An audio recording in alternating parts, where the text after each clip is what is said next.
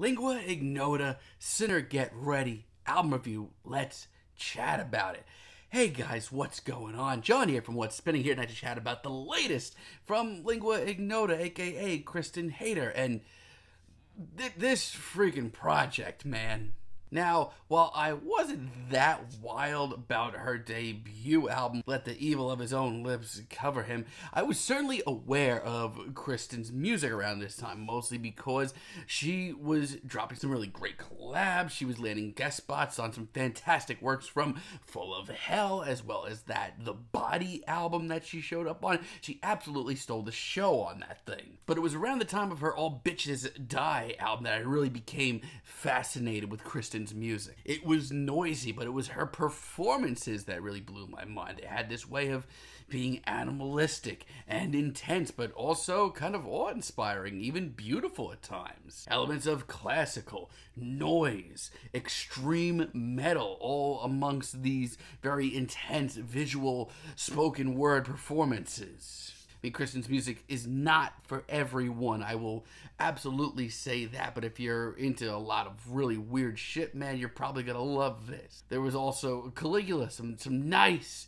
easygoing, laid-back Sunday music there. Trust me. It's pretty awesome, though. Now, these new singles are seriously a departure for Kristen because they are much less heavy and raw and animalistic than a lot of the stuff that she's put out the last couple of years, and are much more haunting and twisted in their own right. So I didn't really know what to expect from this album, but I think it's just another knockout, really. This album starts off with The Order of the Spiritual Virgins. I mean, this is a pretty awe-inspiring intro. This is absolutely staggering. Kristen's music, you know, while it's always a slow burn, it usually does grab you right off the bat. I mean, this is so chilling. It's disturbing, and it's twisted, but much like a lot of Lingua Ignota's early work, it's also gorgeous at times. You can cut the tension with a knife, and I love her sort of husky vocals that we get here. I mean, it is very twisted, and it is very disturbing at times. Like, put this up against Annie singing in Midsommar. And a lot of Kristen's usual suspects show up here too.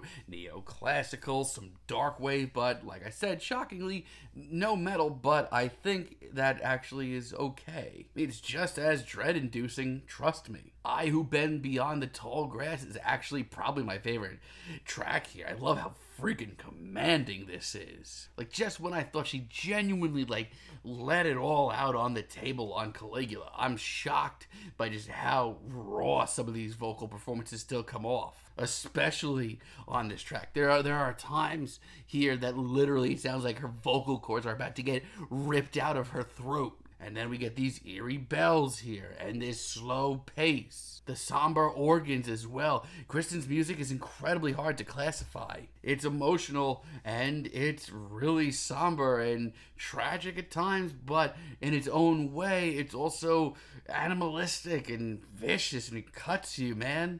Many hands, once again, I mean, this track is simply put dread-inducing. Between the tightly wound strumming and the vocals here that are just creeping along at this slow pace, there is so much going on. Like, yes, it's not as noisy or as vicious or as animalistic at times, but this album still packs so much of a punch. And her performance here, my God, I mean, never once is it for the light of heart. But you also, more often than not, can't look away. And Pennsylvania Furnace, while I'll admit was a little disheartening when I first heard it as a single, I was expecting something, you know, heavy, man. This track, in the shape of this album, just really just makes my eyes grow even wider. This, while just as haunting and dark, is honestly gorgeous, like absolutely beautiful at points. Classical music has always sort of played at least some part of Kristen's music, but this is larger than life for her. This is gargantuan.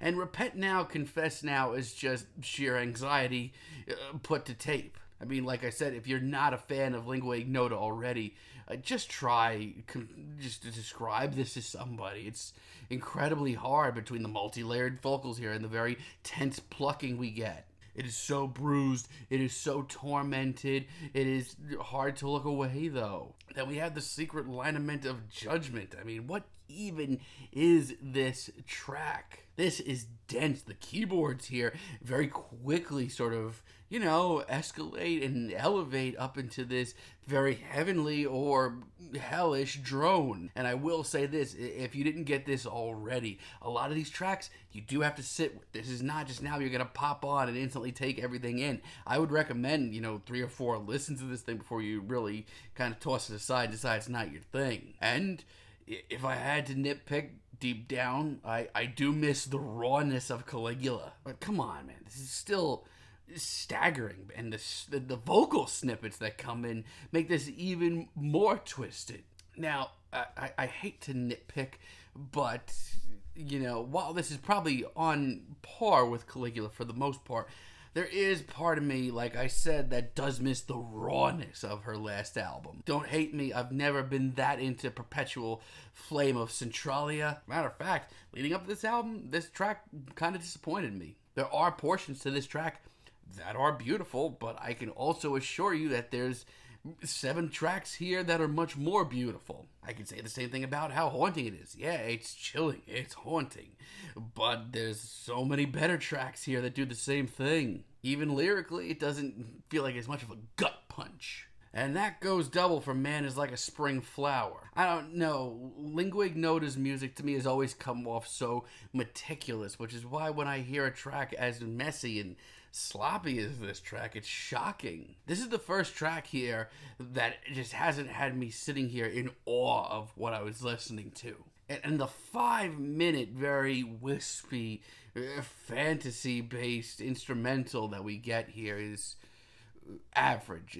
It's fine, but still, it's, I think, the least compelling track here. However, the Solitary Brethren of EPHRATA is a fantastic finale. This is hellish. I mean, once again, we get numerous vocal snippets on this track. They add so much to this album. I love the sweeping vocals and this sort of jazzy backing instrumental that is so odd. It's warm, but it's also terrifying. Like, I hate to be an A24 nerd again, but this really reminds me of, like, that final scene in The Witch. It's stunning. It's an awesome finale. So, while not as raw or metal-inspired or vicious as Caligula, I think Sinner Get Ready is on par with that album and just as disturbing and twisted and hellish for other reasons. Between the spoken word performances and the hellish and heavenly vocal performances, this is still awesome.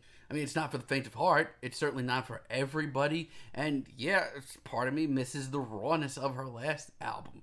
But still, Kristen Hayter, Lingua Ignota's music right now is absolutely awe-inspiring more often than not. It is a gem of a weird sort of neoclassical and darkwave album. Go check it out. Go give it a shot yourself and report back. But for now, I'm feeling a decent 8 on this album, but let me know what you guys think down below. If you like the video, be sure to give us a like, give us a subscribe, and let me know down below what you would like for me to chat about in the future. And until next time, have a great day, guys.